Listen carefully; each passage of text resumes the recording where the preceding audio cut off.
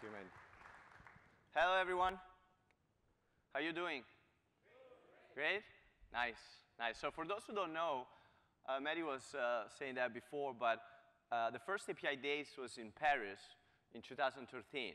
And that's the first time I had a talk there. And it was a room where was probably a fifth of this one, with very, very low ceiling. But that was the beginning of API Days, and then it went global. So it's amazing to see what the team did over the last 6, 7 years. So I would say a really good applause of what they've been building, how they went global.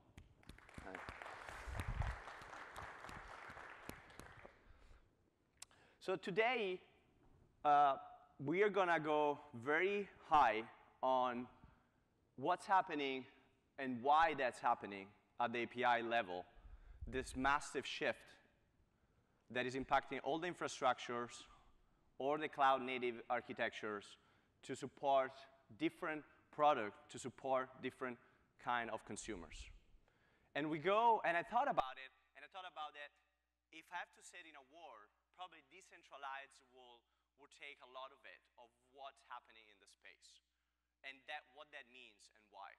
Why we're going to a decentralized world, why we need API infrastructure that is decentralized, okay? So we go through this. So let's start with what's happening today and the next 10 years. And the first thing is really, we are going to have about 500 billion things connected, okay? 500 billion things connected. This will happen quite soon, and it's already happening. There's already billion connected, but it's exploding. So this is creating a massive shift. There is a lot of devices that are becoming smart. All the cars that you see around will become smart cars. Basically, they will become server on wheels. They will become computers on wheels. Fridge, Samsung fridge, Tesla cars, all of that is getting connected. And it will be a massive explosion. We're right at that inflection points. So this is a big high-level shift that's happening. And billions of consumers will use those devices. And so what that is producing? Well, let's then go back to, I don't know who recognized this movie. What is this movie? One or two?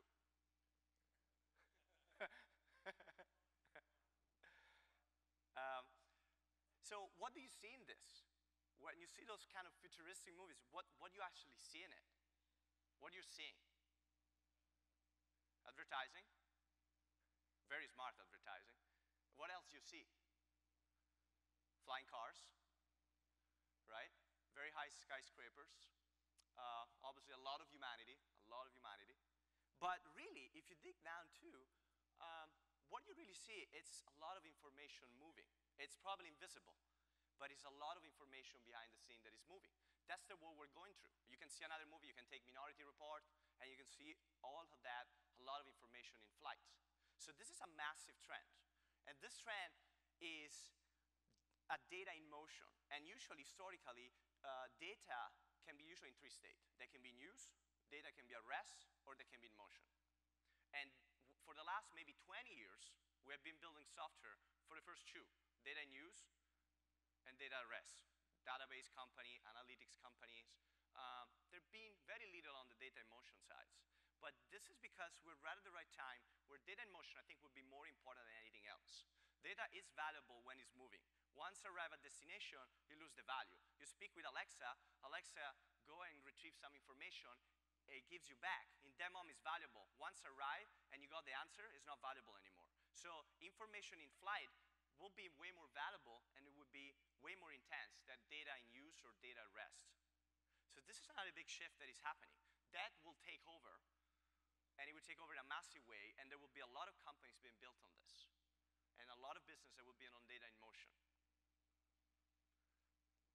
So information in flight, that's a big trend that is happening at massive scales, and it just keeps growing, and this is one of the main reasons why the infrastructure is going decentralized, because things and device and services, including the microservice transition, are not anymore centralized. They're going decentralized in different parts, in different software, in different teams. So this is a massive trend. Number 2 is, has cloud went mainstream? We built for cloud native, sure, but also we have 30 years of history on building software in a hybrid way. And it's funny, because we've probably spent the last 20, 30 years to put IT inside companies. We're going to spend the next 30 ripping it out. But this is something you have to leave for the next decades. And so you're going cloud native, but as a company has, let's say, 100 years history, you still have to work with a lot of other environments that have been part of that and that be part of the history and the decision and the IT decision of the company for the last 20, 30. So you live in this hybrid world always while you're building new things that are cloud native. And cloud native, there's a lot of definition for that. But who knows what cloud natives, what would be one of the mainstream definition of cloud native? What is cloud native? Come on, you can do this. Containers, dynamic orchestrations, microservices. Those three things make architecture cloud native. If you are using those three primarily, you're building cloud native architecture or cloud native software, okay? So this is number 2 though. It requires even more decentralization because you have workloads on older machine, you have workloads in the cloud, you have workloads on multi-cloud. So things are really spread out in a lot of different ways, in a lot of different technologies, okay? So the hybrid, we talk about it, but in the context of APIs, obviously our importance also what it means hybrid services, right? We have different protocols, you have different architectures, but also the services are changing a little bit. When we started working with APIs, it was really that days where the transition was massive from SOAP to REST. And it's still going very strong. And nowadays, I have to say, well, there is a lot more than this, right? There is GraphQL, there is Kafka streams, there is gRPC for east-west traffic, for lower latency. And I think there will be more and more over time. TCP is having a comeback for higher performance. And so it's not just RESTful API. It's a shift in protocols. It's a shift in how those services get delivered. And so technologies are also changing, and it's becoming hybrid as well. That's also a change that you see. You don't just build RESTful APIs. You will build also gRPC endpoint. You will slice and dice REST with GraphQL. You will use TCP. You run Kafka streams on the queue. So at the end, you want to work with a lot of different protocols, a lot of different kind of highways. And it's not just RESTful.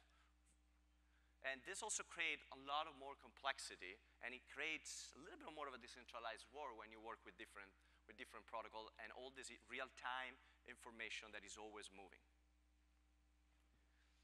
Number 3, as we go through decouple all the legacy that have been running for the last 20, 30 years into a lot of piece of softwares, boom, you have 1,000, you have millions, you have billions of services. And this is a massive shift because now companies, they don't have to manage an API anymore at the edge. They still have to do that.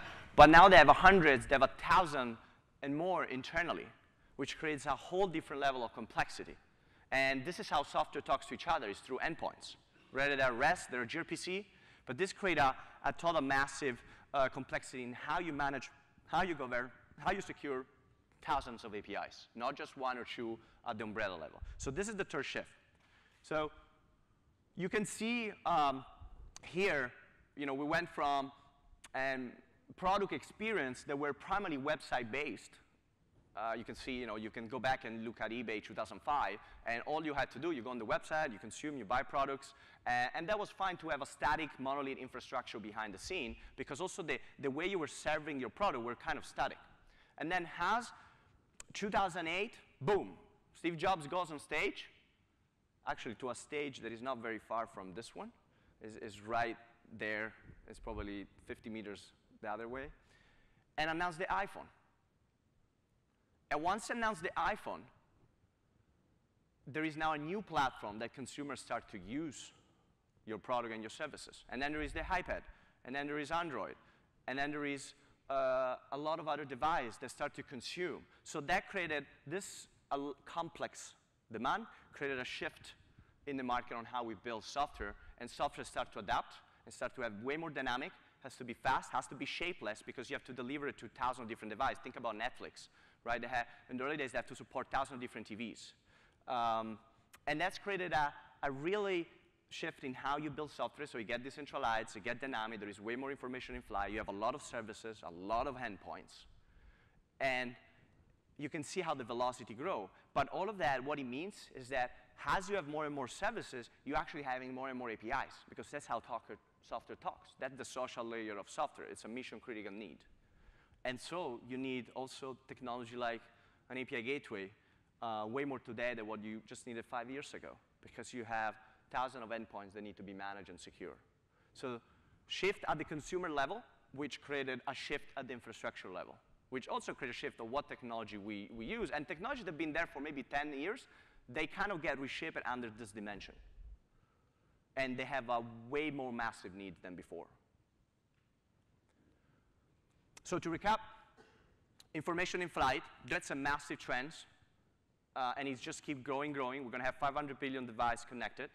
We go for cloud, but also we still have to manage a lot of hybrid for the next 10, 20 years.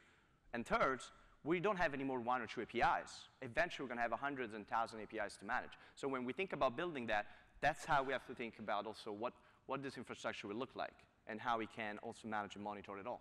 So because of that, API management is dead. I don't know.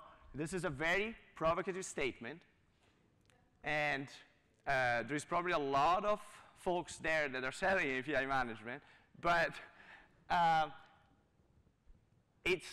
what it means is that it's evolving. Okay? It's not the one that we've been knowing for the last 10 years, where most of the companies have been acquired, they're dead, or they stopped growing. And there is a reason for that. They're all born before containers. They're all born before microservices took really over. They're all born before serverless. They're all born before Kubernetes was open source. So they are born for that legacy war where things were static. And it's a great use case for those. But software did change, needs to be fast, needs to be dynamic, has to be super lightweight. You can't turn a gigantic API management platform on top of a Kubernetes pods. And so all of that created an evolution of how we see the market going. And I think the whole notion of API management has been a good market, but it's been there and has to evolve. And maybe we'll have a different name 5 years from now. There will be a new Gartner quadrant. But that's where we're going through. This is kind of a small thing compared to what's happening in the market. And it's that thing that it was pre-Kubernetes, pre-containers. Now you're building more of an information broker for the 21st century. And you have also to do securing east-west traffic, which has nothing to do with API management at all. Delivery controllers like load balancers, which is what used to be a market standalone on itself, like F5, is kind of getting merged into also API gateways because they provide load balancer by default anyhow for free if it's open source. So there is open conversion also on markets as well. So this is kind of like looking 2010 when I see this name. Of course, it's a good thing, but it's evolving. And what we're going through is building really an information broker for the 21st century, which includes API management functionality, no-brainer, table stake, but it's much more than that. And this is how a company eventually will look like. You can think about it. Once you have 1,000 services, actually the connection between those services, they're more dense than all those dots. You look a lot like a nervous system. And that's how an enterprise eventually will evolve. You have 100,000 employees, 20,000 in R&D that will build, deprecate, launch new services every day, every week, and it will be really fast moving. But that's how every company will look like. So, and by the way, that happened in nature. We went from single cellular to multicellular. It started to become smarter. So enterprise, the way they also become smarter is by really building those kind of architectures. We go from dump pipes to neural networks. That's where the world is going, because every company will become eventually an AI company in some shape or form. And how you do that, you have to build a nervous system behind your scene. So all that creates a lot of problems. It's like your nervous system, right? How you stay healthy. That's something you always want to check on. What's going on? What's happening into your health? How you get efficiency. How you get operational efficiency. So those three keys, if you think about it, are keys that are enterprises asking for and companies are asking for how you build this. Okay, I have all these APIs. How do I observe them, both internally and externally? How do I manage them? How do I see them? what is the operational efficiency so I don't reinvent the wheels over and over again when I have 1,000 of APIs? How I know that the team in this region is not doing the same work than this team in this other part of the world? And you need this really nervous system to understand what's happening in any edge of your company. So really how you stay resilient is the big question, right? And you have to provide product for that, and you have to provide infrastructures for that. And this is a snapshot, but really this tells you more of, okay, where my traffic is going to. That's important. Where my traffic is coming from, where my traffic is going, how I can optimize it. And so those are the value that you get. Okay, I need observability. We're going to give you visibility. So there will be a lot of companies that are already growing to solve the visibility problem. Security, there is so many new companies in the security space that are also helping you secure your services, your containers, your APIs, and it's kind of a new market, but you can see how it's growing. API security is becoming a thing on its own. There was no API security a few years ago, but now you need it, because if you're going to have 1,000 of APIs, you're going to have 1,000 of vectors, and you have to protect them in a different way of how you used to protect the world before. And then operational efficiency. You don't want to write an authentication over again over 5,000 times, or a rate limiting. Or you don't want that to be even centralized, because it would be a bottleneck and a point of failure. So you have to go decentralized, and you don't want the team to reinvent the wheel. So there will be company that will provide those kind of infrastructures to get you operational efficiency, even to the point that you will maybe reroute traffic to the best endpoint at any given time, even if that wasn't originally your logic. But if you have the nervous system, they can figure it out what is the best traffic at any given time, and where we should route the traffic to which endpoints, based on traffic patterns. So all of that is becoming, now you can see how this is becoming really a massive organism that is powering companies behind. And this is a journey. And it's a very popular slide that our company really published a lot, and it got a lot of popularity because it shows you the journey of what an enterprise is going through. Okay, any of a smaller company at a smaller scale, they have this. But historically, when you build a prototype and you're fighting for product market fit, you're not gonna writing 5,000 services and be the master of microservices. There is no point. You just write a big JavaScript, Node.js, fast application and see if it works and if you get traction. And you probably run it on a Roku or wherever it is. And then if you get traction, then you start, okay, we have scaling challenge, and you start to decouple. You start to spread workload across different phases, different technology, and then you start to get all these kind of problems. So this is a journey too, because enterprise have been doing this, but on a massive scale. They have 99% of the workload, they're still on the left. And then, okay, we gotta go cloud. We need to go serverless for the next 20 years. Yeah, but you're not gonna go there tomorrow. You're gonna have new teams that do some of it, new project that do it, but everything else is still running more on the number one. And so that too, it's a massive journey that all the companies will go through. And whatever happens next, we can talk about maybe, what will happen after serverless. By the way, if you do serverless, you don't need service mesh, so it's kind of confusing. And then you have service mesh, which is overlapping a lot with what you used to do. So there is already a lot of overlapping things, and it just keeps accelerating. But the point is, when you go from left to right, it's a 10 years journey, and you need infrastructure technology that helps you go from the left to the right. That's why API management is also dead, because API management is stuck in between the first two by usually offering an umbrella on top of your external APIs.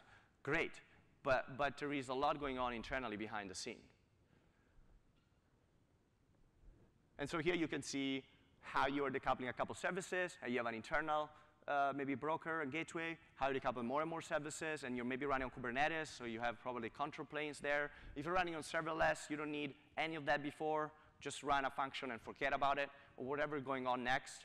But we live in this multi-cloud, multi-technology, multi-architecture worlds, and it's not like one thing is right or not. It depends of the context of the team and the history of the company or the history of the business unit.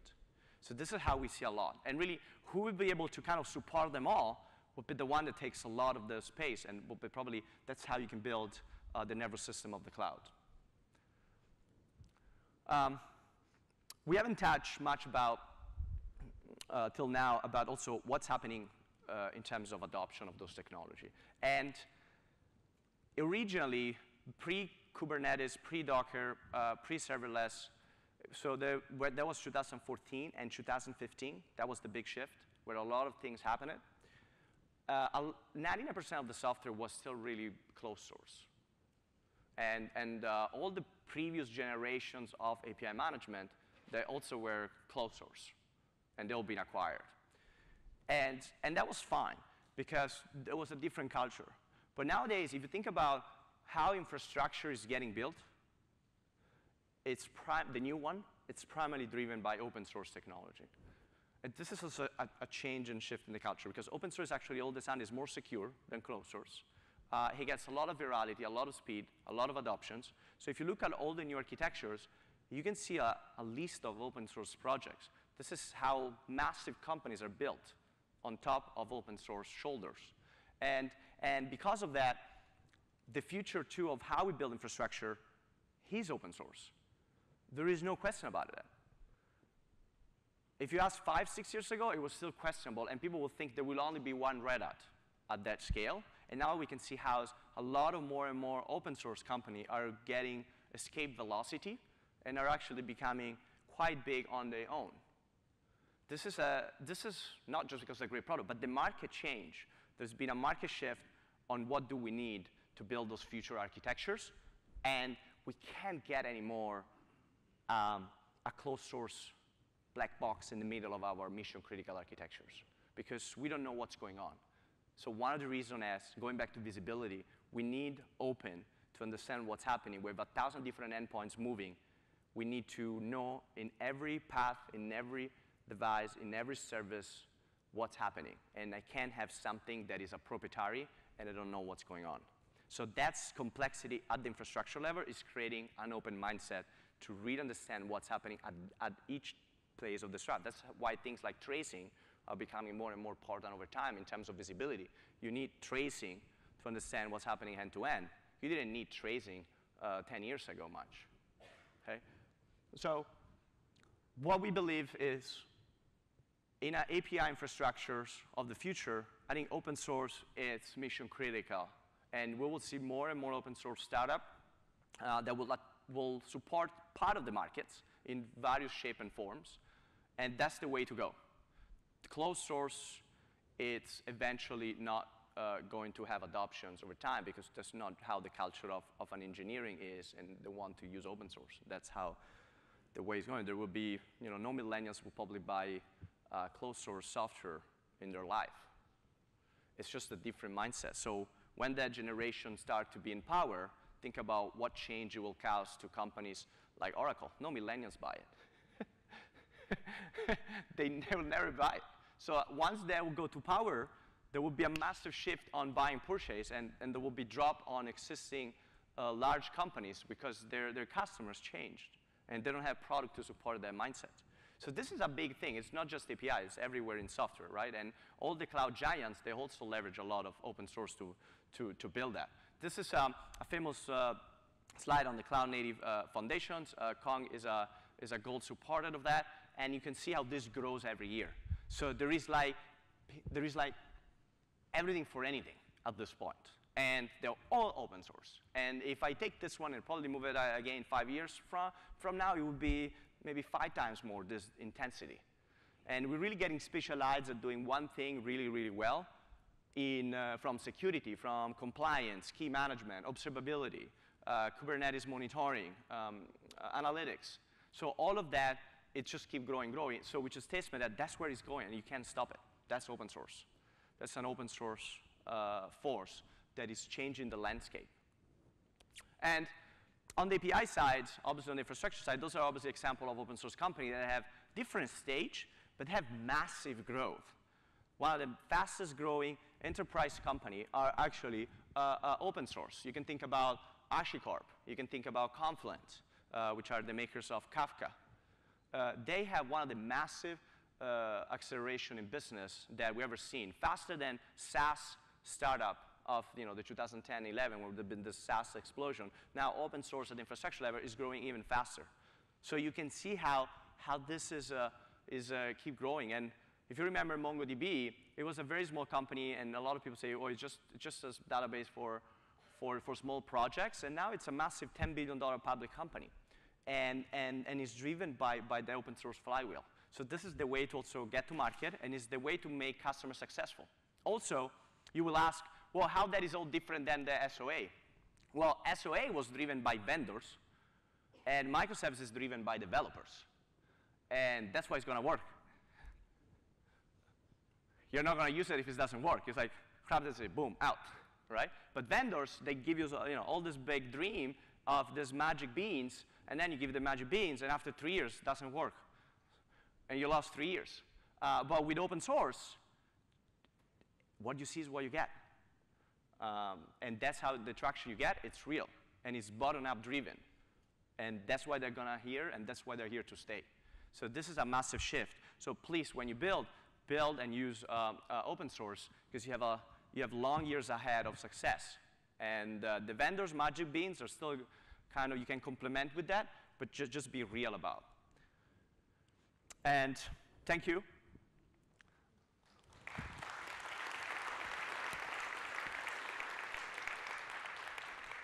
One last thing, which obviously thanks Mehdi for this. We have the Kong Summit in October 2nd here in San Francisco. So we in partnership, we created a good coupon, APIdays San Francisco, to discount it by a lot. And you're all invited to be here. There are going to be a lot of speakers. We're going to speak from the creator of Envoy, Matt Klein, the CNCF CTO. So it's not just a Kong Summit. It's more about general also microservice and serverless architectures. And then really a good thought leadership of what is going to happen in building new modern architectures, not just also APIs, but also a large infrastructure. So you're all invited, and please come. And also, if you have talk, maybe we can talk about bringing you on stage if you have some crazy idea of what you want to talk about it. But happy to all be welcome for this. Thank you.